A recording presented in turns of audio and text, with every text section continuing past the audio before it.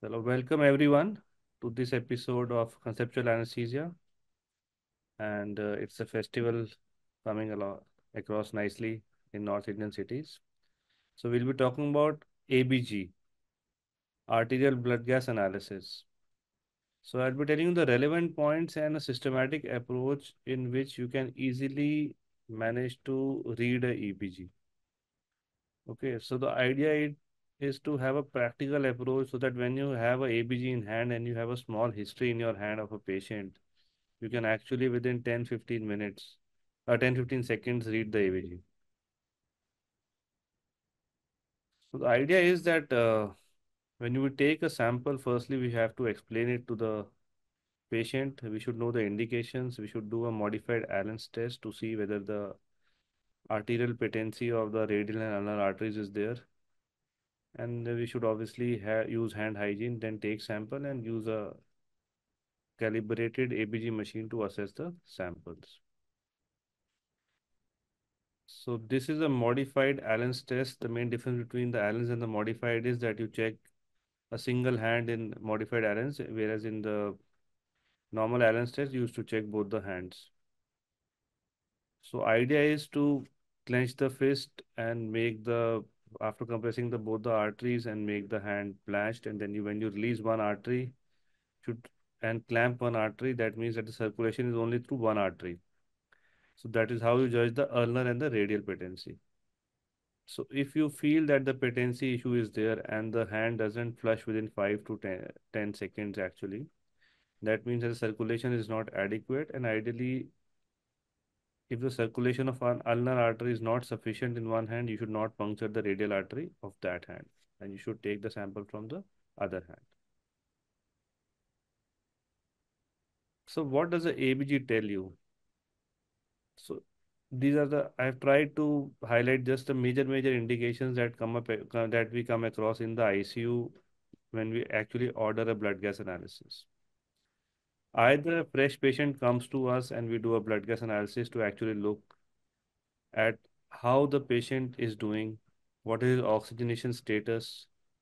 So suppose a respiratory failure patient comes, a patient with tachypnea and no other symptoms comes, a patient you know that is an uncontrolled diabetic and has ketones positive, or a patient who's in sepsis or morphine overdose, or a patient usually who's at his home and is on chronic kidney disease, is prescribed diuretics, and sometimes he has some electrolyte abnormalities. So usually the ABG analysis and the electrolyte abnormalities go hand in hand. So when ABG, you are seeing the blood gas analysis, usually nowadays the strip has a electrolytes, it has a lactate, it has a co-oximetry. But today we'll only be doing with blood gas analysis. We have actually covered electrolytes before, and if you want, we can cover the co-oximetry part in a later lecture. And we also see the oxygenation station. So suppose you have a patient of ARDS and you are ventilating the patient.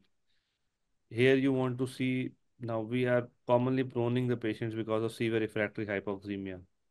And when you prone a patient, and in normally ARDS patient, you do allow a bit of permissive hypercapnia. So you want to look at the pH, you want to look at the PCO2. Can you all mute yourself, please? And you want to have a look at the oxygenation status. So serial blood gas analyses are sometimes done in some patients to look for the various status and how the patient is improving or not improving. And if you actually prone or make the patient supine, I would request each of you to do a blood gas analysis after 30 minutes to 1 hour after doing change in position of the patient. So these are normal values. The pH is around 7.4. The range is 7.35 to 45. The PO2 normally is 80 to 104. And this is when we breathe at the room air. So oxygen FiO2 is 0.21. So PF ratio is around 500. The PCO2 is 40. Bicarb is 24 plus minus 2. Base excess is plus minus 2. Oxygen saturation 96 to 98%. The sodium is 135 to 148. Potassium is 3.5 to 5.5. So we have ionized calcium on the blood gas analysis. So it is 1.13 to 1.32. Fluoride is 98 to 106 and iron gap is 12 millimoles per liter. So pH is actually a negative logarithm of hydrogen ion concentration in the extracellular fluid. And remember, as the hydrogen ion concentration increases, the pH decreases. That is why it's a negative correlation. It is a negative logarithm. So when pH is more than 7.45, we move towards alkalosis. Less than 7.35, we move towards acidosis. And just to see at the Henderson-Hasselbalch equation, you should be realizing that the bicarbonate is in the numerator and PaCO2 is in the denominator. So when a PaCO2 rises, that means the patient has having a kind of respiratory acidosis. So in acidosis, the pH falls. So PaCO2 is in the denominator. That is why pH and PaCO2 are inversely proportional. Bicarbonate is in the numerator. So when numerator increases, so bicarb increases, that means the pH usually increases. We move towards alkalosis. Then oxygen, we know that the normal PF ratio is 500 and more than 500 is normal. 300 to 500, we know there's some degree of oxidation problem, but still it is manageable. And PF ratio is less than 300, we tend to move towards ARDS, mild, moderate, and severe. Now, what is respiratory acidosis? We all know that when the CO2 rises, the pH falls.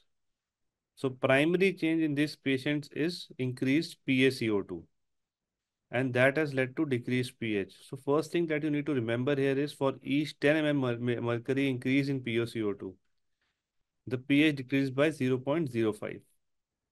Okay. So that means that the patient usually is having a 7.4 pH and a PCO2 of, so we know the normal levels, the PCO2 of around 40. So when it moves from 40 to 60, so there is 20 millimeter mercury rise in the PaCO2. So suppose there's a opioid overdose and the patient is not breathing normally, the CO2 rises. So if the CO2 rises by 10, the pH falls by 0.05. That means at PCO2 of 50, the pH, if it is totally uncompensated, the pH will go to 7.35. When the PCO2 increases to 60, the pH will become 7.3. If the PCO2 becomes 80, that means 40 is increased. That means the pH will go to 7.2. So that is one thing that you need to remember. For each 10 millimeter mercury increase in PaCO2, the pH decreases by 0.05. Then we should know that how does the respiratory acidosis gets compensated. So there is renal compensation because of the bicarbonate. So when the PCO2 rises, the pH falls. And for increasing the pH, we have to increase the bicarbonate. So bicarbonate increases by 1 milliequivalent per liter for each 10 millimeter mercury rise of PaCO2 in case of acute respiratory acidosis. Whereas when it's a chronic respiratory acidosis, this is 4. So bicarb increases by 4 milliequivalent liter per each 10 millimeter rise of PaCO2. So we should remember the digits 1 and 4. Okay. So the change in pH, and then what is the change in bicarbonate in case of acute and chronic respiratory acidosis. Now, what are the examples? So CNS depression because of any maybe opioid overdose, alveolar hypoventilation, COPD, severe acute asthma, thoracic cage restriction. So all of these can lead to increase in PaCO2 and that is respiratory acidosis. Now, what is respiratory alkalosis? Here the primary change is decreased PaCO2. So decreased PaCO2 leads to increased pH since they are inversely proportional. So in respiratory acidosis, for each 10 millimeter change, the the change was pH of 0.05. Here the pH increased by 0.1 for each 10 millimeter fall in the PaCO2. So in acidosis it was 0.05, in alkalosis it's 0.1. Then the compensation for acute respiratory alkalosis is bicarbonate decreases 2 millimoles per liter for every 10 millimeter fall in the PaCO2. And in chronic, it is 5. So remember, in respiratory acidosis, it was 1 and 4, the numbers. In alkalosis, it is 2 and 5. And the pH change in case of acidosis was 0.05 for every 10 millimeters mercury. Here it is 0.1.